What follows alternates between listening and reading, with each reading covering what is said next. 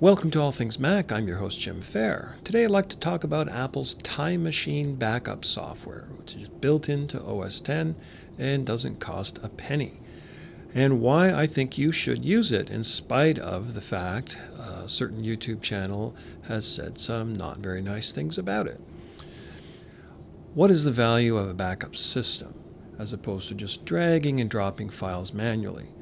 Well, for one thing, if you automate your backup process, then you don't have to think about it, so that reduces human error. It's human error as in, hey, I forgot to do a backup and now I've lost all my data. That kind of error. Having a system can prevent that sort of problem.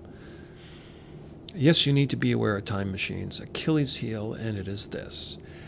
When you fill up your backup drive, it's going to automatically delete your oldest backups to make room for new ones without asking for permission. So that's kind of a drag, especially if you're hoping Time Machine is like an archive of all your old stuff, because eventually, if you let it fill up the backup device and start deleting oldest backups, you only have so many weeks or months of stuff before it all just sort of falls off into oblivion and is just gone forever.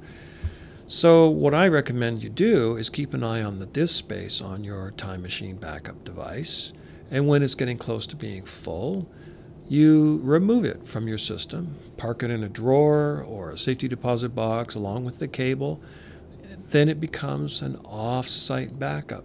Okay, a redundant backup. You buy another drive, you start a new Time Machine backup, you tell Time Machine to forget the old one. Another thing you need to do is configure Time Machine to skip over unimportant files. Okay, and I'm not talking about your home directory. It'll do certain things automatically, but there's no need to back up your applications and your system folder and all of those Unixy system files under the hood. So if you just open Time Machine's preference pane, you click on Options, and then you can click plus sign to add exclusions, and then you can say, hey, you know what?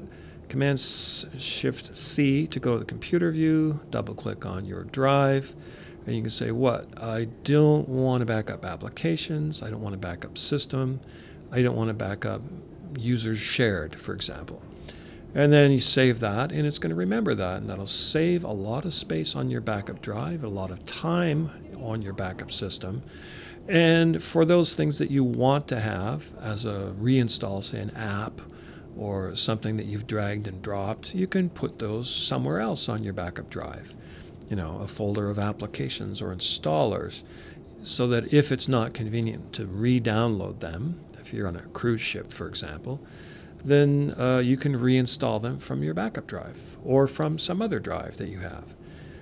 That way, you're not wasting a lot of time backing up stuff that doesn't really matter to you. What should matter to you is your digital life, your photos, your important files that you cannot live without. And if you want to keep these things, you need redundant backups. So couple Time Machine with Carbon Copy Cloner or with SuperDuper. Those are two software packages for the Mac only. So that's what I recommend. So for example, my wife has backblaze.com, which is a backup service online. It's a subscription base. It's, so many dollars a year. I'll put up the pricing here. And it's a nice cheap way to back up her Windows machine, and it also works for Mac. You could also use other cloud solutions such as Microsoft OneDrive or Google Drive. Google Drive has a Google Sync options you can sync up. You could use iCloud, even though I'm not a big iCloud fan.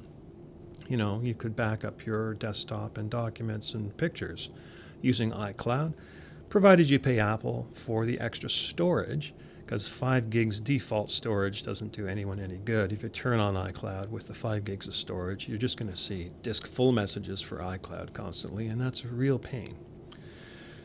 So iCloud is not my favorite solution, but you should have more than one backup solution. You shouldn't put all your eggs in one basket. But if you don't have any backup solution at all, Time Machine's a great start, and now that you know about its Achilles heel, you can avoid it.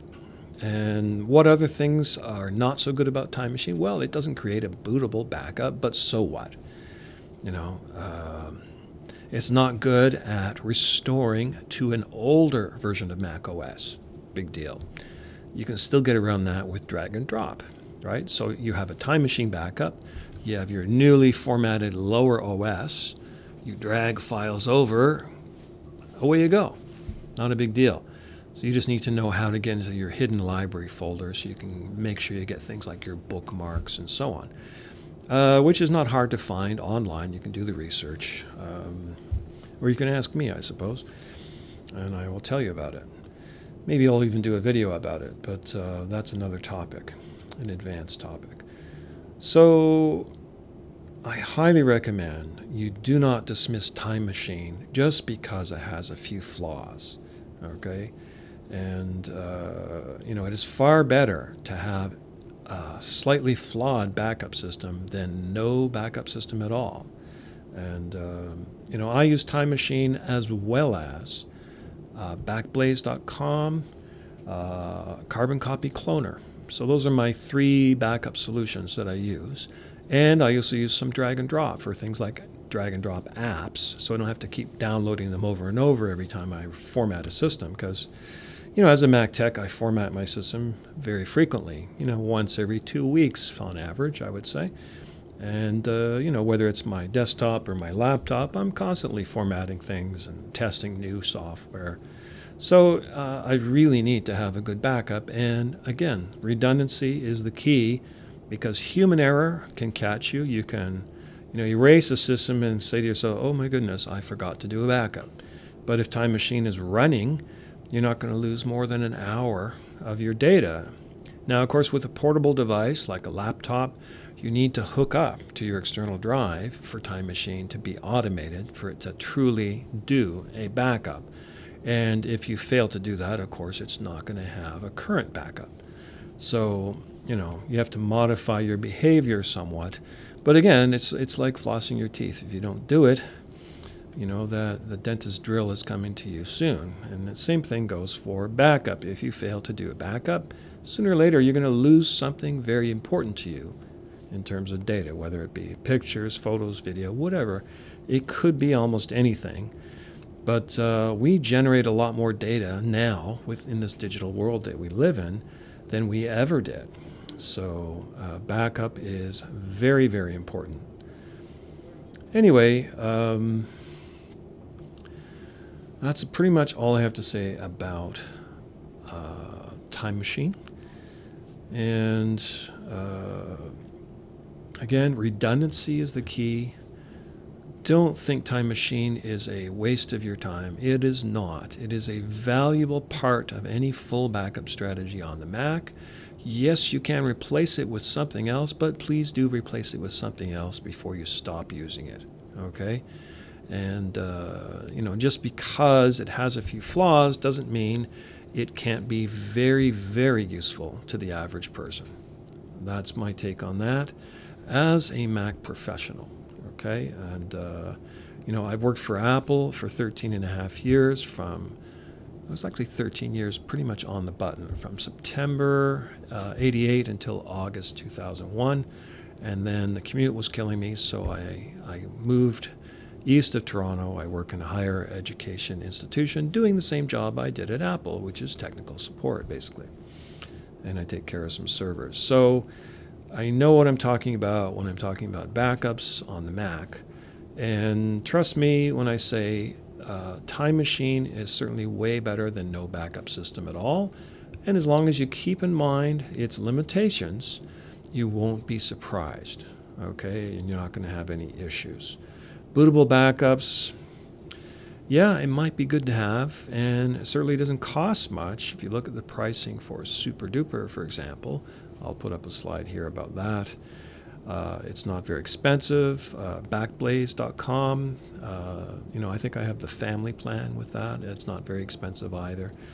You know, I could tell you stories that'll, you know,